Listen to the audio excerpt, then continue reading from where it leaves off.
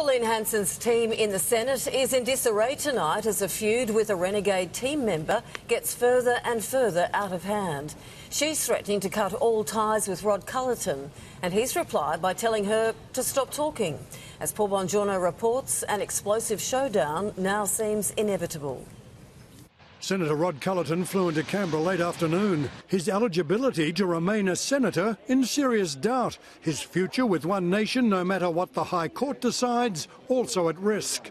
If he cannot or doesn't want to, work with us as a team, united and strong, then I will actually be looking at his future in his association with One Nation. Their last meeting, the last straw.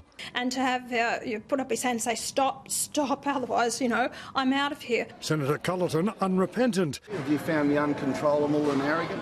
So do you dispute those? Have you found me like that? No. I respect anyone.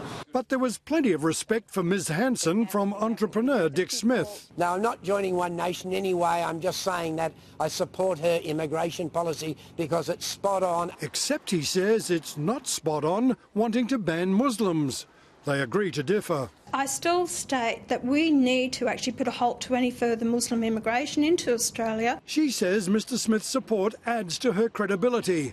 It won't add to her party's coffers. I decided over a decade ago that I'd just donate my money to charity. Pauline Hanson isn't the only leader struggling with party unity. Malcolm Turnbull is facing backbench rumblings over carbon pricing.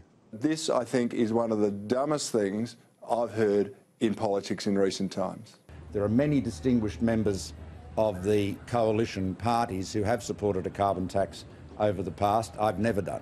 A none too subtle swipe at Tony Abbott. Paul Bongiorno, 10 Eyewitness News.